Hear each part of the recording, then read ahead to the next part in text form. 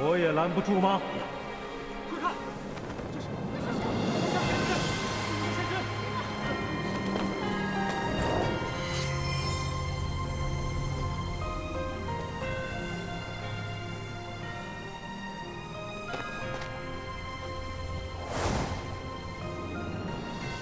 歌儿出关了。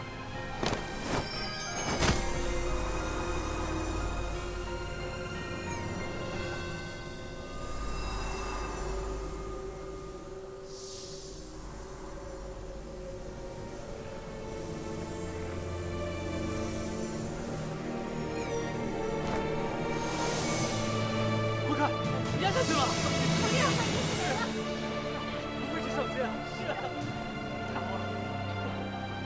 谢谢好了，我救了。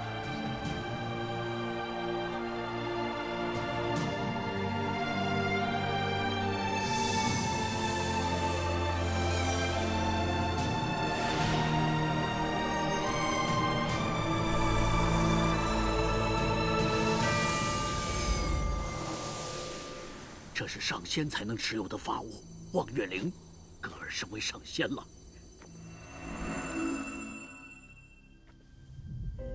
歌儿，恭喜出关！时隔1000年，我仙居终于又有上仙坐镇，这是仙居之喜，3界之幸啊！今日之节，从何而起？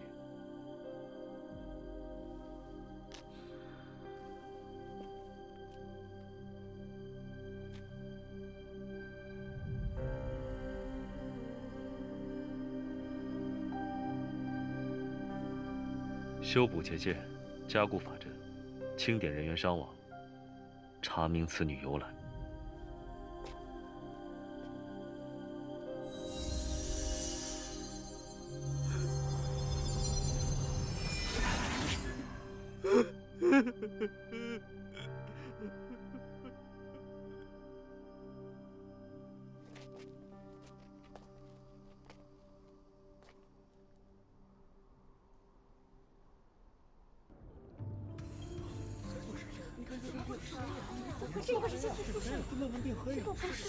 你看，是琉璃果的颜色越深，仙居对我们的约束就越来越松动。看来4级碑的裂纹又要加深了。听说是个人族的小子，他用暴月剑杀死了敖狠。哼，可他也救不了自己的性命啊。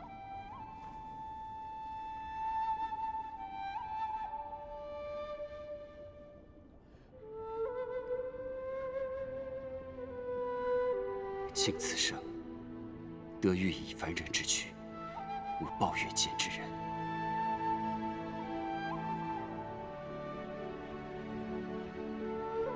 如离，这首曲子只配你来听。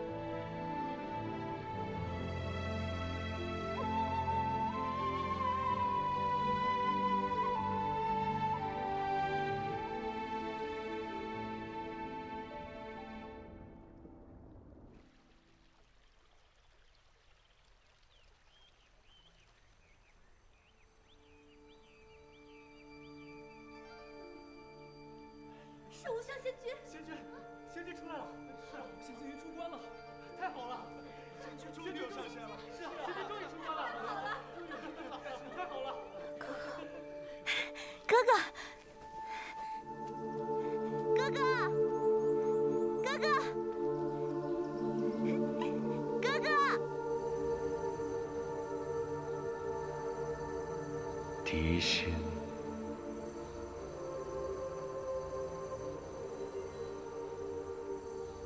歌儿，你历劫归来，不会留有人间任何痕迹，为何还会有如许杂念？以心历劫，难免沾惹浮尘，自当踢之尽之，还我仙家无嗔无怨、无怒无挂碍之心。歌儿，你修行1000年，素来自律，为师放心得很。 哥，你回来了。上仙，众弟子已经在立天殿等候。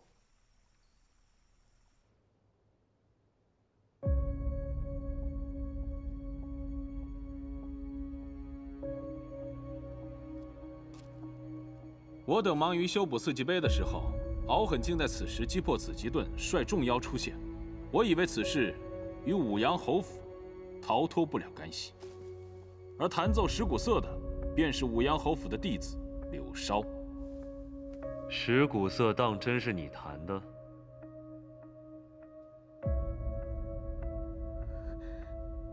柳梢，上仙问你呢。石鼓瑟是我和陆离一起取回来的，弦断了，我们一起修补。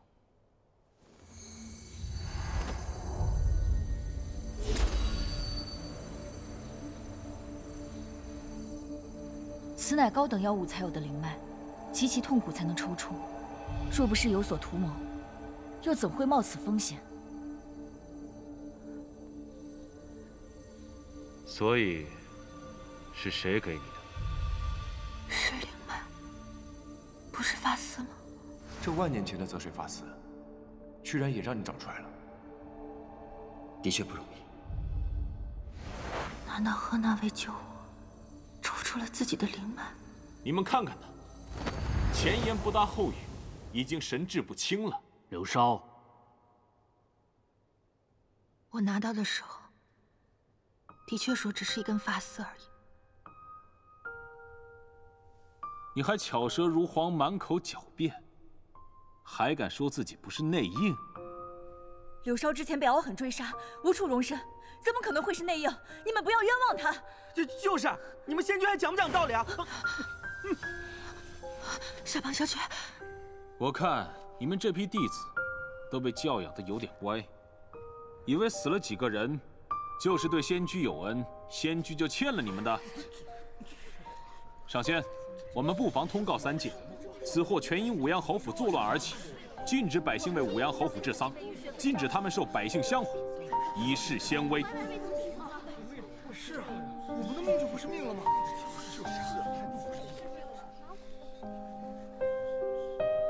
你凭什么这么做？他们到底做错了什么？四级碑下，主上牺牲，众师兄牺牲，他们誓死抵御妖物，到底做错了什么？大胆！怎么？我哪句话说错，还是哪个字说错？我们这些师兄弟，从入府的第一天，就被教导平妖护众生。就因为你们仙居这些莫须有的猜测，就要毁掉我们的一生吗？那你们与那些顺我者昌，逆我者亡的妖，又有何不同？你们主宰我们的生死，不是因为对错，而是因为利弊。你们妄称三界领袖，你辱我仙居，找死！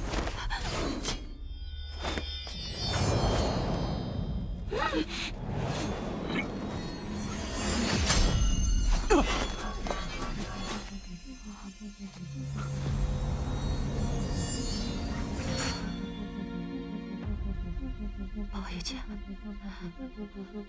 宝玉姐怎么会在你那？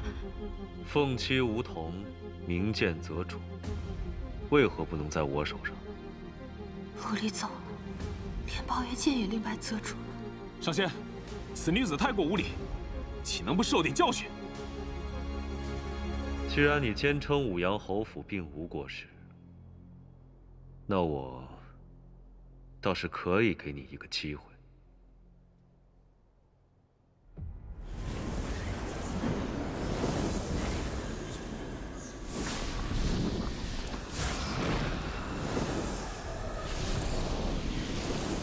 哎，这是我们仙居有一化骨池，四周有万年荆棘缠绕，内有煞气无数。恶妖恶人被困进去，就只有死路一条。可若是人有至正至纯之念，也可安然处理。你可愿意用命来自证清白？为了活着的同门不被你们毁掉一生，我要去。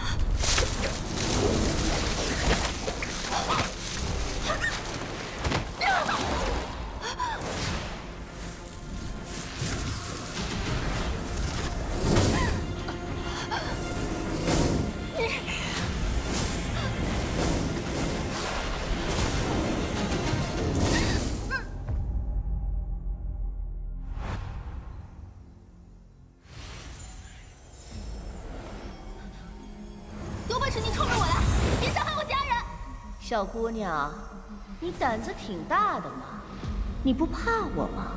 我才不会害怕你呢，你杀不了我的。我等着你们通过刻苦的学习和严格的我一定能学有所成，不用再怕那老狠。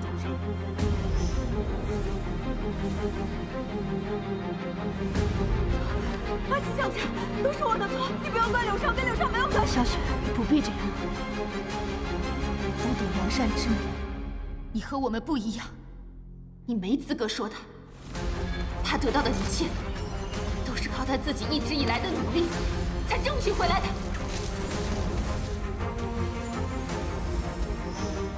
看起来，这女子所行所想，皆纯良正直，何以最终会去破坏四季杯？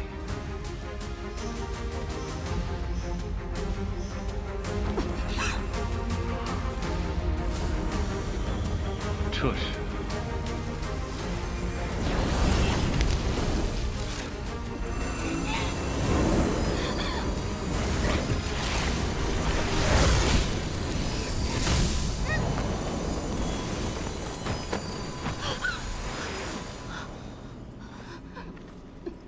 借助外物中断试炼，不作数。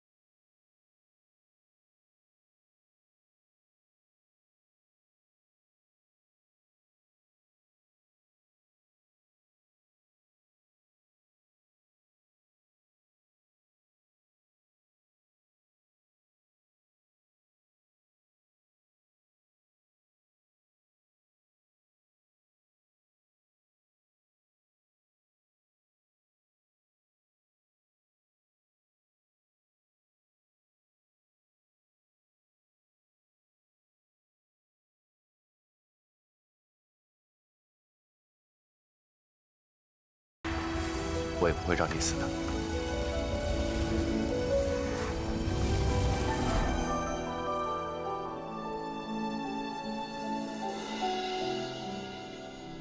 这个怎么有种莫名的熟悉感？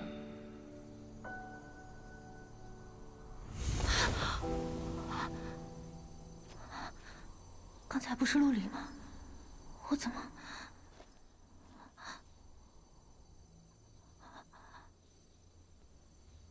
说出来。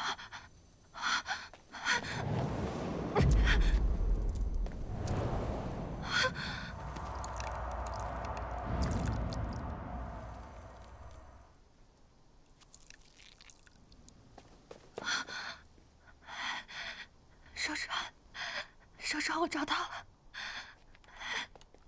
我只剩你了，只剩你了。他不但走出了化骨池，居然还穿过了生门，直接来到了四季碑前。化骨池的生路本来就通达四季碑，可是他是怎么做到的？你们快看！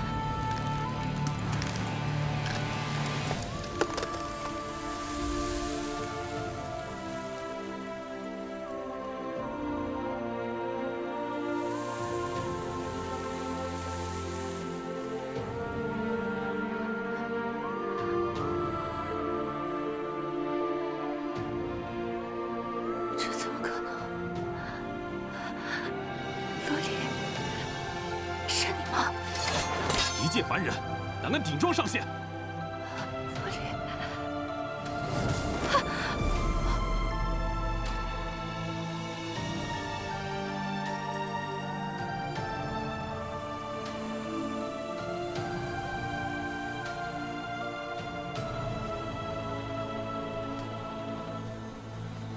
上仙，你的脸怎么跟那个凡人一模一样？ 有相或无相都是本尊，你们有何疑虑？歌儿晋升上仙之际，得凡人物，自然有凡间之相，此乃吉祥之兆啊！你们先回去吧，我跟仙翁有事情商量。是。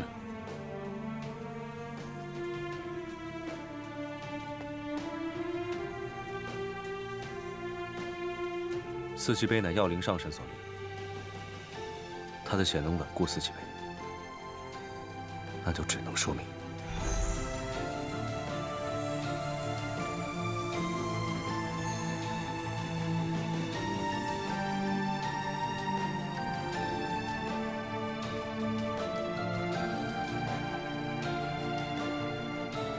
歌儿，难道你怀疑这个柳梢他是？没错。 药灵神元寄附在他的体内。如果真是这样，那我还真是小看他了。我以为他身上只有神元碎片，谁知他竟是药灵继承人。他能从化骨池走出来，足以见得秉性端正。尸骨色之事，应该是另有缘由。陆离，陆离。 你是陆离对不对？你身上既有药灵神元，便留在西隐山，不得回人间。我不回人间，你去哪儿我就去哪儿。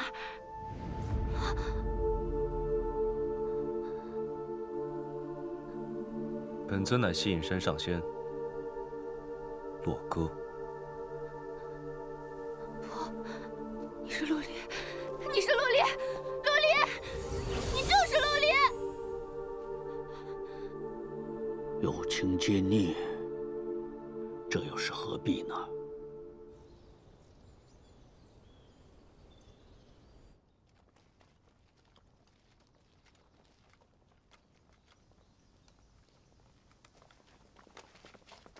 柳梢，你真的不打算跟我们回去啊？不了，有些事情我一定要弄清楚。大嫂，你真的觉得那个冷冰冰的上仙跟我大哥还有什么关系啊？不可能！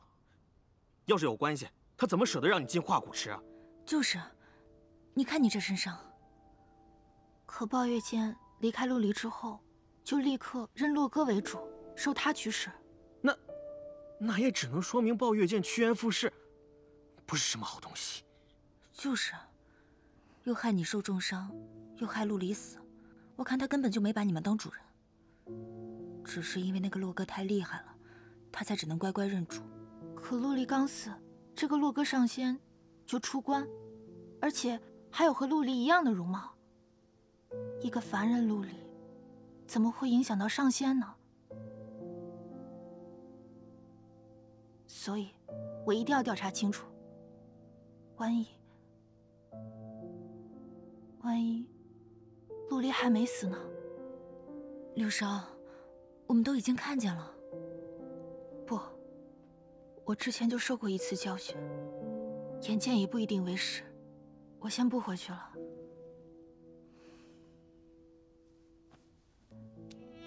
小胖，小雪我就交给你了，记住，回去一定要认真习武，不要让三界的人看清我们。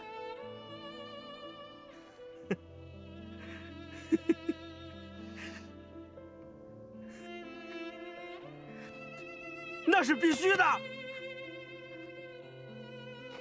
各位师兄师姐，我们回去，领主不在了，人间还得靠着我们扛起这片天。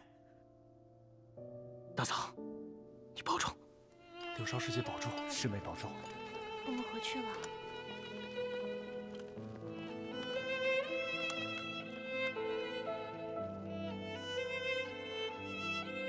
洛哥上仙，怎会和师弟有一样的容貌？难道师弟真的没死？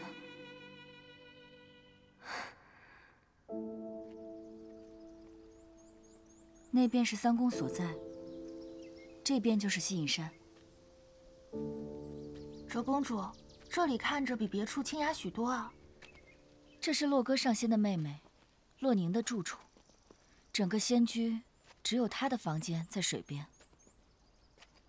这就是那个弹奏石鼓瑟之人，我倒要听一听，他的弹奏有何特别之处。周姐姐，这事你可不许管，否则的话，我就把你家商公主头上金冠上的珠子都拔下来，拿来当弹珠玩。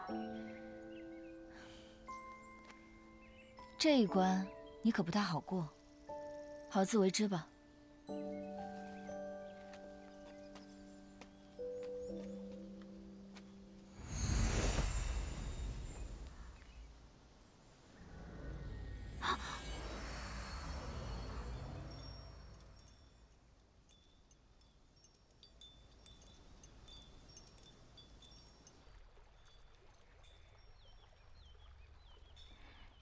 你那日弹奏的是一把瑟吧？你就再弹一次，让我听听吧。婆娑曲，可石鼓瑟被仙居收走了，我又如何弹奏呢？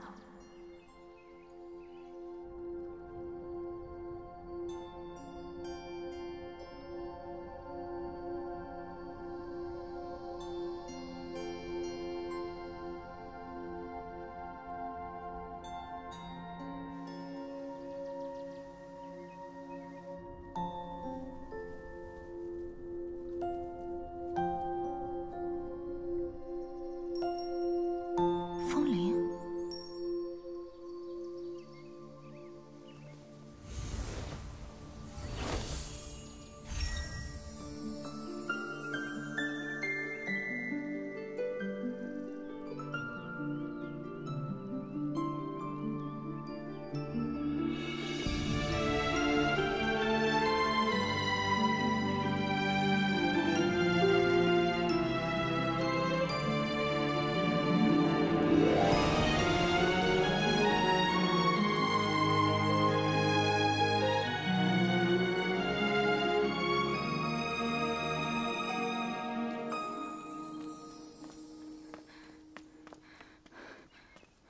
你这曲子是哪儿学来的？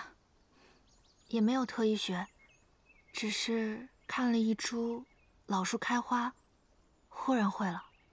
啊，我总觉得是从前就有的曲子，听起来特别熟悉，也格外好听。没想到你不止人长得美，还特别有灵性。不敢，我叫柳梢，你就是传说中的洛尼小仙子吧？嗯，以后若是有人欺负你，你报上我的名号即可。嗯。你怎么还受伤了？走，跟我进去，我给你涂上我新做的疗伤花露，保证你药到伤除。之后我再带你四处转转，可好？嗯，走。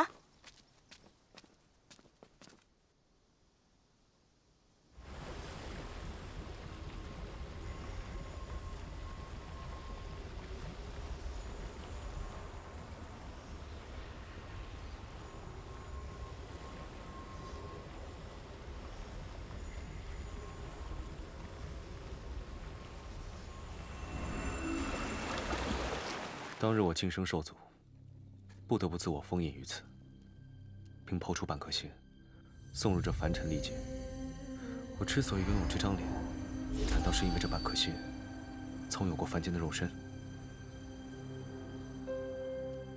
既然已经历劫归来，又何必在意人间的影子？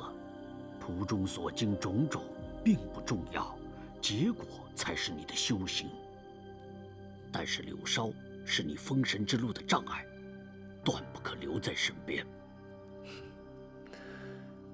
仙翁是怕万年前历史重演，还是连你也觉得洛哥会被美色所惑？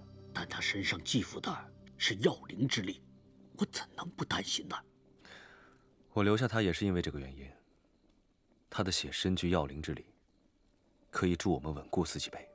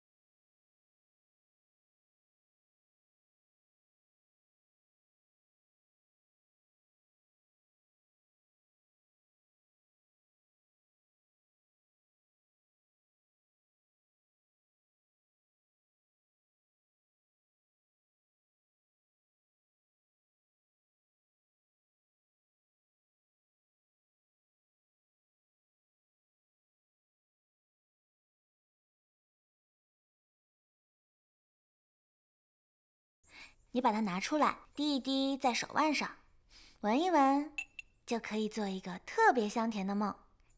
在梦里，你可以见到你喜欢的人，还可以跟他说你很想他，或是你过得很好。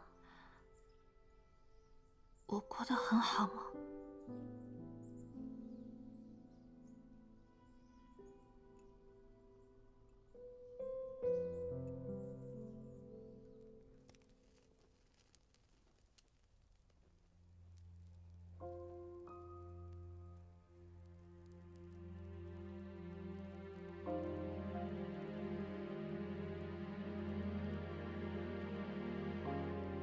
师傅，我呢去给你买了上好的药材回来，一定可以治好师傅您的咳疾。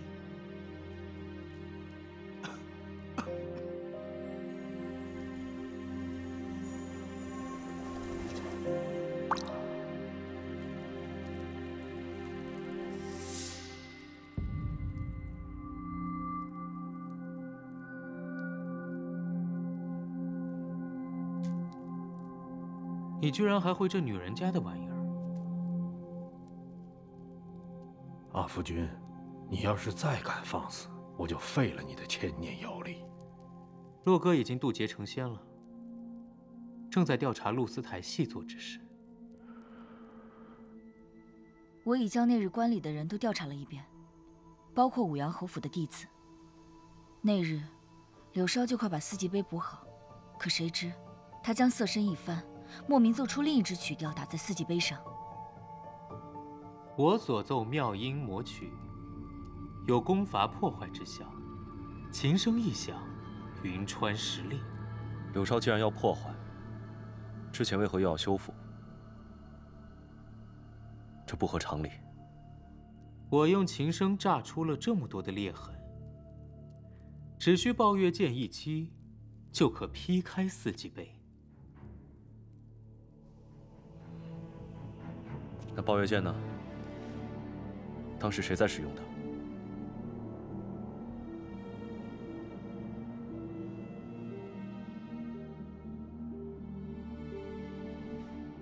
是武阳侯弟子陆离。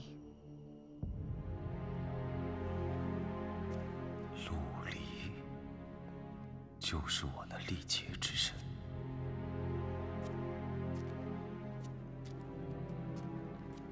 当时，为了救柳梢他们这些人，他以凡人之躯驱动抱月剑，最后被神剑反噬身亡。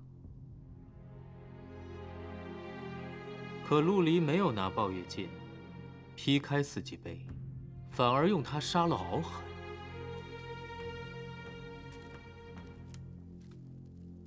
至少陆离还拿过抱月剑，你不行。除了陆离，我还有一个徒弟在仙居，他会想办法接近洛哥。陆离不在了，抱月剑还在，就不算数。你就不好说了，你不会真以为洛哥什么都查不出来吧？两大神器同时出现，紫极盾也被攻破，应该是有人布置了一局大棋。依我看，大妖敖狠很可能只是一枚棋子而已。柳梢爆发神力，这附近应该会散落药灵碎片，速速找到。柳梢也要多加留意。是。药灵碎片上一定会有施法痕迹，他们一查便指使你，你就要暴露了。居然还来我这里，谈笑风生。这件事情你用不着担心。我在仙居的内应会把药灵碎片给我。我有这么好的一枚钉子，怎么会把洛哥上仙放在眼里？反倒你需要担心的是那个柳梢，必须要除掉他，省得他真修复了四季杯。你的妖君哥哥保护他，而你却要杀他。你们兄弟不齐心，你何不取而代之？敖狠一死，妖境大乱，这正是你收拢人心的好机会啊！妖君之事，岂是你一个半妖可以妄言的？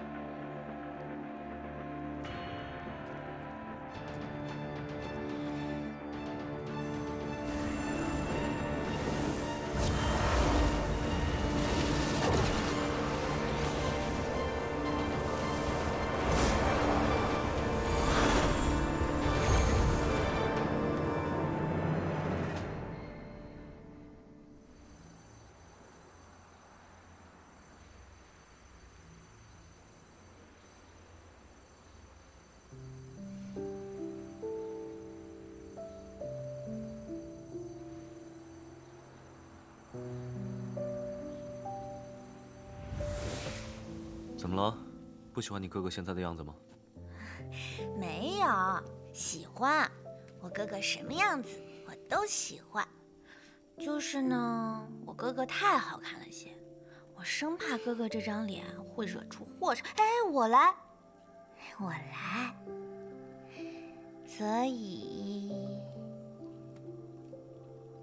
有话就直说，我们兄妹俩之间不必兜圈子。哥哥，喝茶。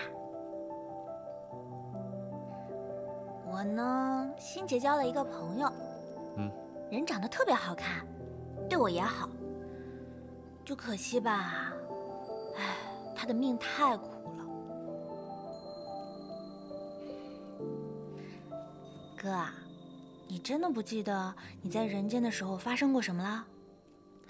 为何要记得？可你不记得了，那跟你好过的人记得，这可怎么办？人间债自然是人间了，便有未了之事，与我等仙者也都是浮云。哥哥，我们可真是兄妹同心，我和你想到一块儿去了。所以呢，我就帮你用香氛将他困入在梦中，他在那里就可以永远跟你